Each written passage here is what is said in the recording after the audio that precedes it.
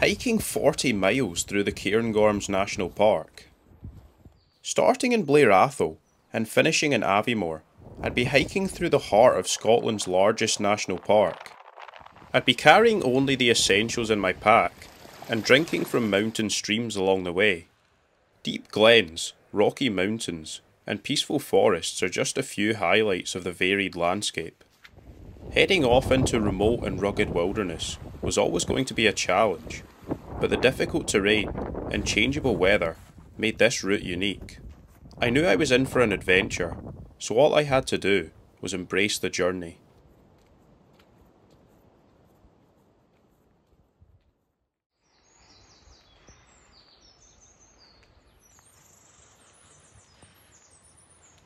I have just left a small town in the Scottish Highlands called Blair Atholl, and there's about 40 miles between me and another slightly bigger town called Aviemore. I'm going to be hiking 40 miles through the heart of the Cairngorms National Park. The Cairngorms National Park is Scotland's biggest. Believe it or not, it's about 3 times the size of the second biggest, the Loch Lomond in Trossachs. I've not done too much exploring in this area, so I'm really excited for this one. Come along for the adventure. Don't know if that's talking about our path, but I presume it is. It sounds pretty fun though. I'm in. This is actually my second attempt starting this walk. The first attempt, I was down on this path, and it turns out I need to be up here on this bridge. So yeah, I've lost about a kilometre there. Not a good start. That's obviously the gorge they were talking about. That is sick. Decent fall down there. I looked down into the gorge, watching the river flow by, and was happy to be taking the high road. The birds were chirping in the trees, and it made for a peaceful start to the walk. What is this here? Oh, that's pretty cool. Bit of history for you there. If you want to read that, maybe just pause it. I'm not going to be going to see it today, but you can probably actually see where I'm heading. I'm pretty much just following the river tilt, heading up Glen Tilt. Start off with. Because of the direction I'm doing this trail, it's pretty much just going to get more remote, more impressive. The landscape's going to become more rugged, the mountains bigger. Basically just going to get better and better as I go on, which is by design. So I've started off really well. I'm in this forest and it's really peaceful, but it's just going to get better and better, more impressive the further I go into the Cairngorms. I followed a farm track rising up into Glen Tilt and past fields filled with sheep soaking up the morning sun. Look at this, amazing. Blue skies behind me. I'm so excited for this. Because the Cairngorms is so big, I wanted to get a route that sort of shows it off and, you know, just give me a taster of what the Cairngorms National Park is like. So that's why I went for this route today. I'm going to be heading through the Larry Grew probably tomorrow, which is apparently one of the nicest parts of the Cairngorms. So yeah, I feel like I'm going to see the really nice parts and then I can obviously come back and explore a bit more of it. I was just thinking about it and I feel like spring has to be the best time to hike in Scotland. Like, it's probably about 10 degrees Celsius right now, so it's the perfect temperature for walking. It's not too warm. I can just hear the birds singing all around me in the trees. Oh, it feels amazing. And I feel like we get a little bit less rain in spring. And you also don't have to worry about midges, which are the worst. If you don't live in Scotland and you don't know what midges are, then consider yourself lucky there. I'd rather fight a bear than, nah, maybe not, but midges are bad, they're so annoying. I need to pay attention, man. I just missed this turn off again. Somehow always miss the turn-offs. I ventured deeper into the forest and couldn't help but notice the diversity of plant and tree life, divided only by the trail I was following.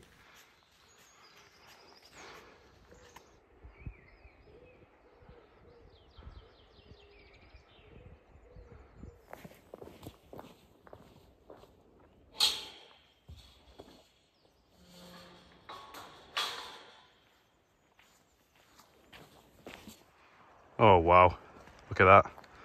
It's really opened up. I think that might be Glen Tilt, just round there. So that's where I'm heading. That looks amazing. I'll be interested to see if I encounter much snow. There's not really any on the surrounding mountains right now, but I don't know if that's just because they're not high enough. But I've gone pretty light on water for this trip. I think I've only got about a litre and a half with me. And that's just because I know that there's a river down to my right. I don't know if you can hear that, but I can hear it roaring on. So yeah, I'm pretty sure I'm gonna have water sources the majority of this trip. So it just means my bag's a little bit lighter. Don't need to carry quite as much. I do not have a clue what that is up there. There's like, it looks like targets and then numbers for each target. I do not have a clue. Well, I think I just found out what it is. Flipping, I nearly had a heart attack there. It must be like air rifle practice or something like that. I'll try and get one of the shots on camera, but it's so cool. It just like reverberates down Glentil. It sounds so cool. There we go. I just jumped there again. Every time it happens, I jump a wee bit. That sounds pretty cool though. Here we go, what's this? Maybe this says something. Ah, right, okay. The Jubilee Rifle Range in Glentil.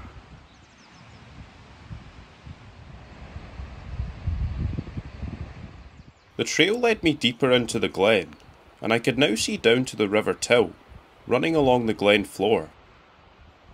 I don't think this route is signposted, but I have passed quite a few signposts, and they seem to be going like exactly where I need to go, so I don't know, maybe it is, maybe it's more popular than I think. I passed a few houses, and it felt like it may be the last sign of civilization I would see for a while. There were remains of old stone cottages scattered around the glen, left uninhabited for almost 300 years due to the highland clearances. Stocking up on water would be essential for this trip, so I made use of small streams I would pass on the trail. That is some of the freshest water I've ever tasted. Thank you very much, stream. But I think I'm just going to walk and drink because it's starting to spit and I've got a feeling the rain is going to be coming on pretty heavily soon. This is quite a cool wee bit here. See what the view's like over here. I think, yeah, just one of the rivers that feeds into the River Till. Quite a cool wee path though.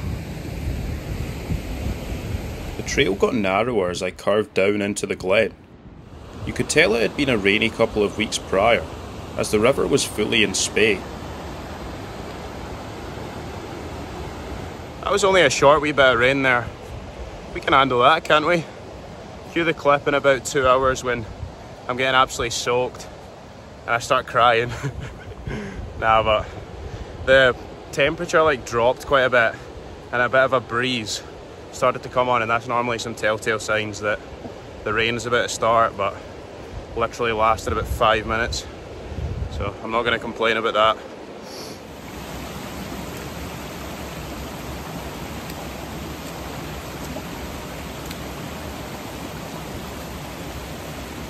Oh, I actually can't get past that. I think I need to head up there probably.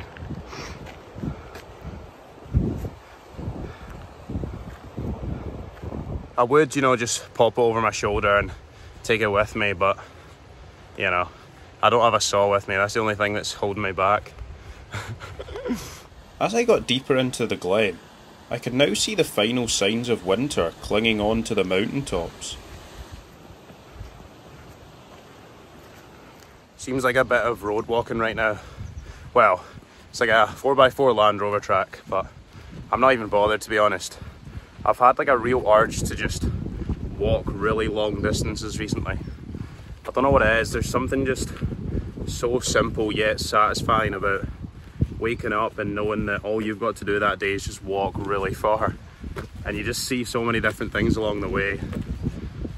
It's really one of my favourite things to do. So simple, so easy yet, well, it's not easy, but it's simple, but it's just so much fun.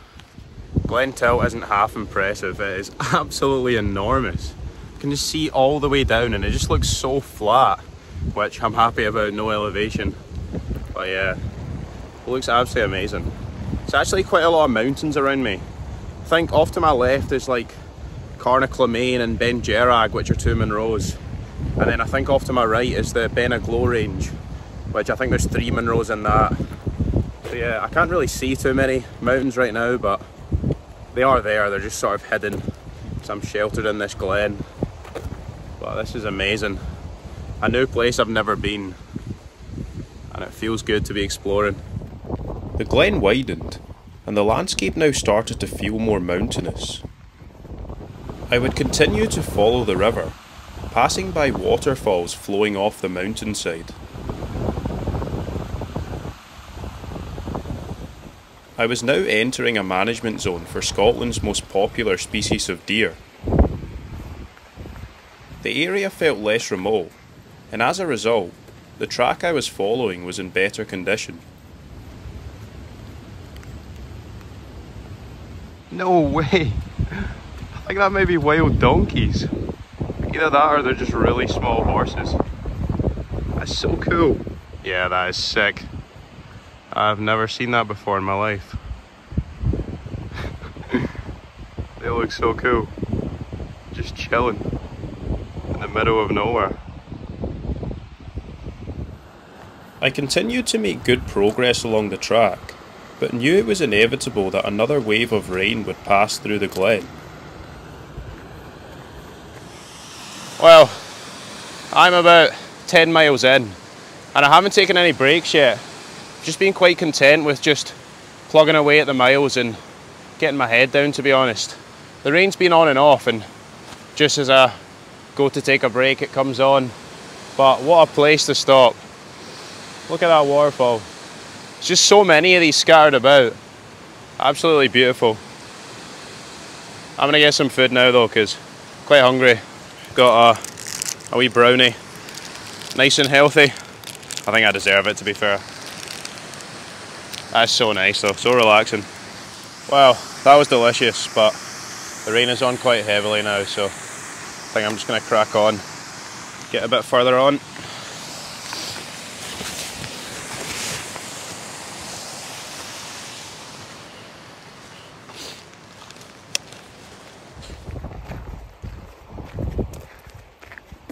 Yeah, the views are just getting better and better as the further I go in.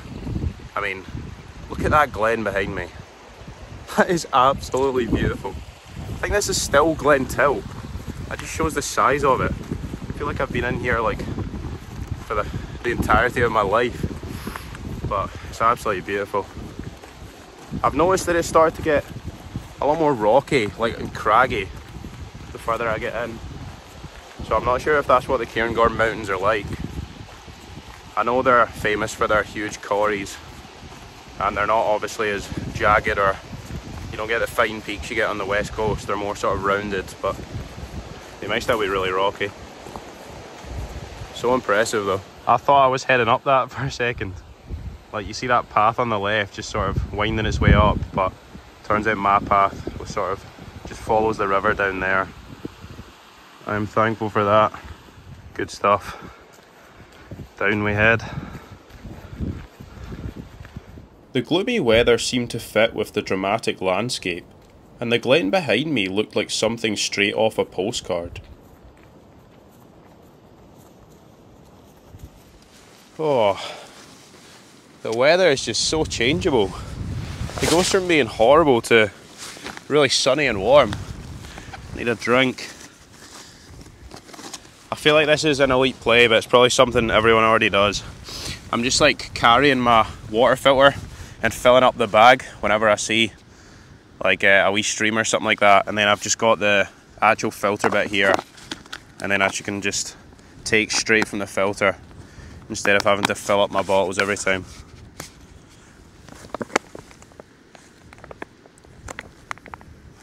Right, let's get a move on. Looks like it's turned into a wee trail now. That should be interesting. Bit different to the Land Rover track.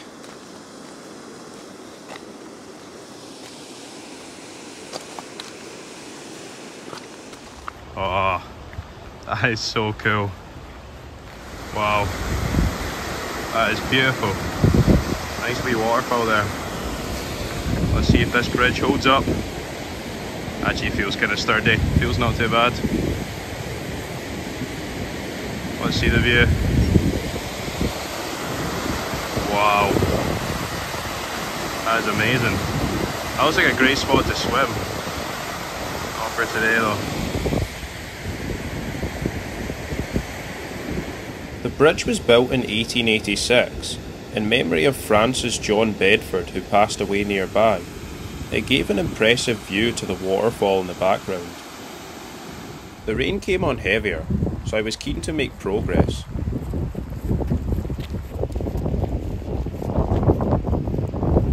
Eventually it calmed down, and the views opened up in the direction of the main Cairngorms mountain range. I just had the longest spell of consistent rain that I've had all day, but luckily it's calmed down a bit now. I've actually reached the highest point of today. I think I'm up at about 530, 550 metres. So I think I'm pretty much going to drop down to where I'm thinking of camping. I'm not going to drop down too much. I think it's probably about 450 metres, the place I've got an idea of camping at.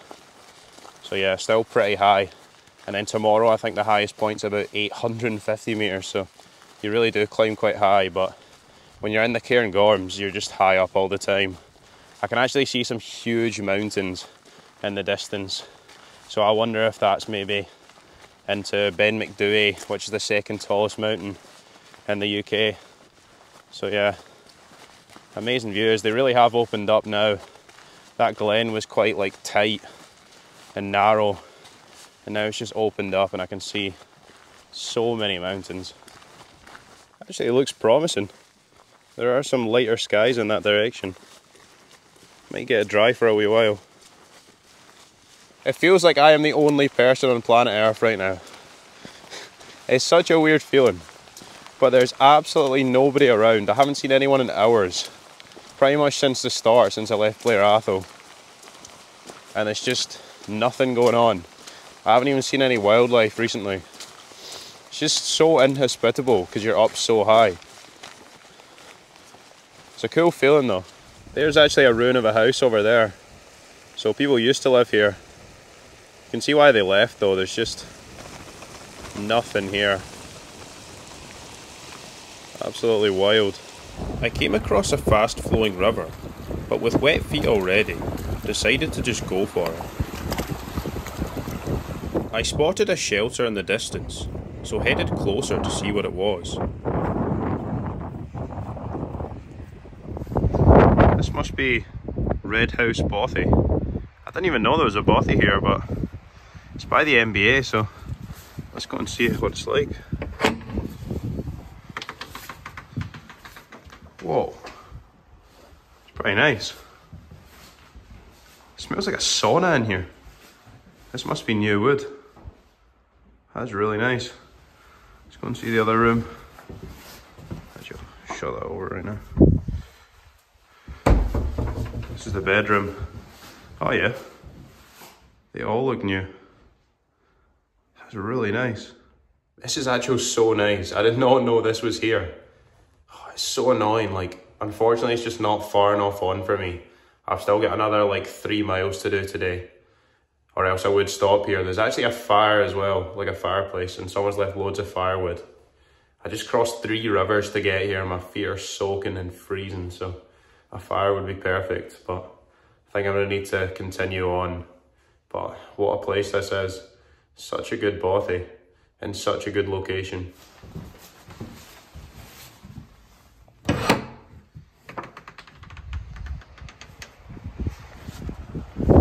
Feels bad to be leaving that nice warm bothy behind, but just have to come back another time. I can't believe how nice that is. I was reading the book in the bothy and it was saying it was renovated in the pandemic. I'm not surprised, they've done such a good job. It is proper nice in there. 100% coming back here to use that at some point. A few more miles for me to do though. Let's get it done.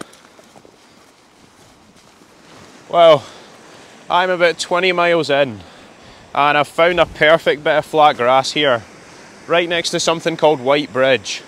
The rain looks like it's just about to start pretty heavily, so I'm going to try and get this up and get some shelter.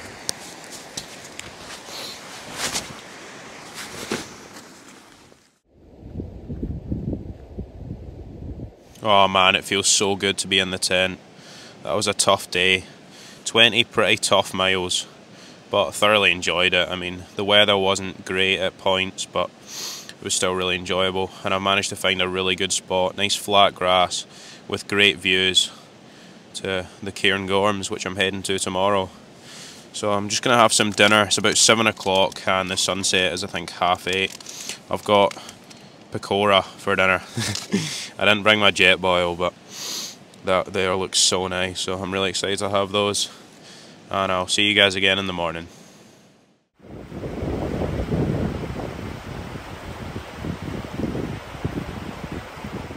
The temperature dropped and the morning brought snow, so I didn't hang around and instead headed for the mountains. It is 7 o'clock in the morning and that's me up and hiking again, heading into the mountains. Really excited for today. That was a great spot I found last night, and as always I've left no trace. But today should be the better of the 2 days. Yesterday was still great, but today I'm heading through the Larry Grew, which is a huge mountain pass in the Cairngorms. And I'd imagine it's just going to be even more impressive. Just huge mountains. And there's actually quite a lot of snow cover. There was quite a lot of snow last night and there was a little bit this morning. So I'm pretty sure I'll be heading up into the snow, because I'm heading up to about 800 metres, the highest point today. So yeah, really excited for this one. I'd be following the River Dee to start off the day. I could now see deep into the Cairngorm mountain range and gazed upon the snow-covered mountains. I followed the blue skies as the clouds whizzed past the tops, and my surroundings felt more rugged than ever.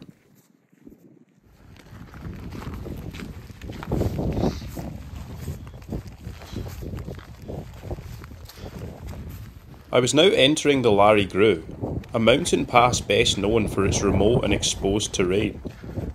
I've always thought that west is best when it comes to hiking in Scotland, but this has definitely changed my opinion. There's just something about the Cairngorms. Everything's just scaled up 10 times, and the mountains are just as impressive. So much rockier than I thought they would be.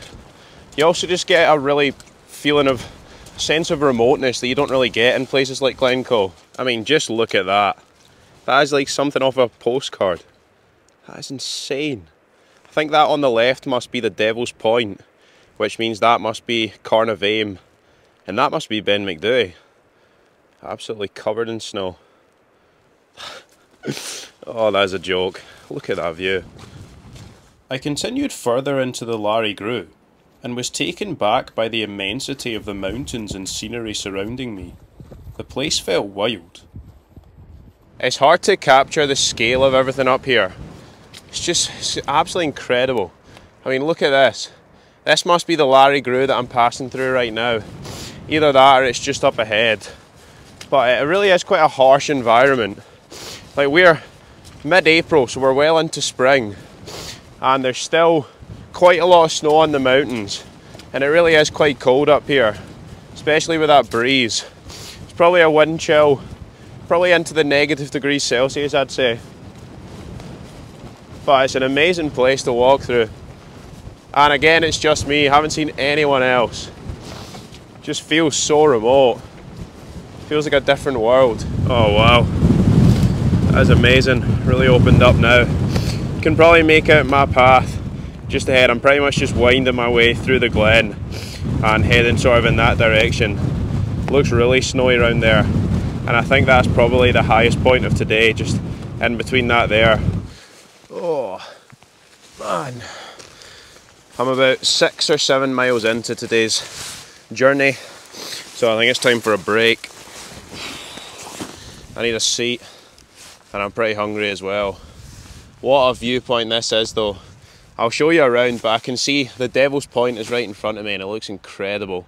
It reminds me a bit of Buccleuch Moor, and then Cairngorms Bothy is just down to my right, which I'd like to visit, but it's not on my path unfortunately, and I don't really have the time. But what a place. I didn't hang around for too long, and instead made my way further along the trail. Gaining elevation with every step, I could now see up to Britain's third highest mountain, Brayrook, standing at 1,296 metres above sea level. I'm making good progress through the Larry Grue, and it's absolutely incredible. I mean, look at that behind me. What a place. It's pretty tough walking, you're just going up and down, and it's sort of like really rocky. You don't ever get sort of flat sections where you can just build up a decent amount of speed. The weather's also been so changeable today, like the snow's coming on and off. That's why I've got the hat on now. But to be honest, this is amazing. There's no place I'd rather be right now. Absolutely amazing, just alone in the middle of nowhere. What a place. The weather was unpredictable this high in the mountains. Waves of snowstorms would pass through, and I had no option but to keep moving. The trail passed a few small lock-ins, and I could tell I was getting close to the top. Oh yes, I have reached the highest point of the trip at a height of 830 metres, and I think we're still in the Larry Grue. So impressive. I've just got mountains to the left and right, and they're so rocky and just covered in snow. I'm about 32 miles in, so I've got another 8 miles, and it's all downhill from here, which I'm so happy about.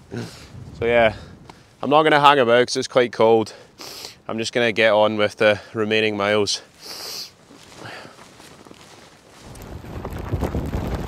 I passed through a wave of heavy hail and emerged out the other side with a view down to the bottom of the glen.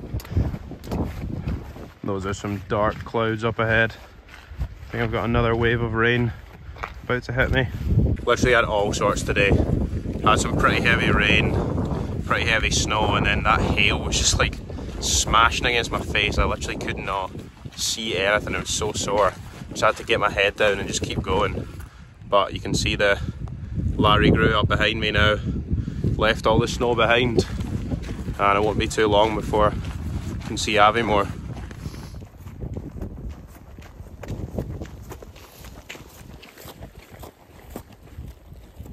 This is absolutely mental.